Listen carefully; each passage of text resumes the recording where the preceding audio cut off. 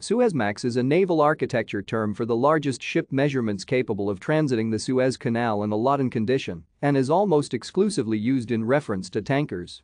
The limiting factors are beam, draft, height, and length.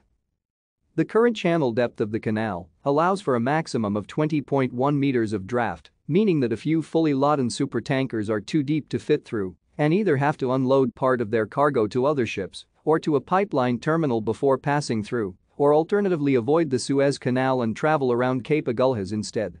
The canal was deepened in 2009 from 18 to 20 meters.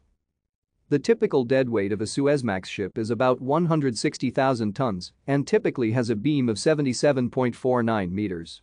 Also of note is the maximum headroom, air draft, limitation of 68 meters, resulting from the 70 meters height above water of the Suez Canal bridge. Suez Canal Authority produces tables of width and acceptable draft, which are subject to change.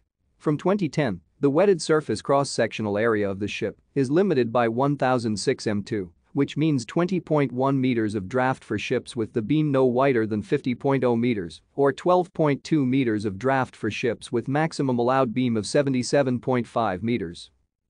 The similar terms Panamax, Malacamax, and Seawaymax are used for the largest ships capable of fitting through the Panama Canal, the Strait of Malacca and St. Lawrence Seaway, respectively.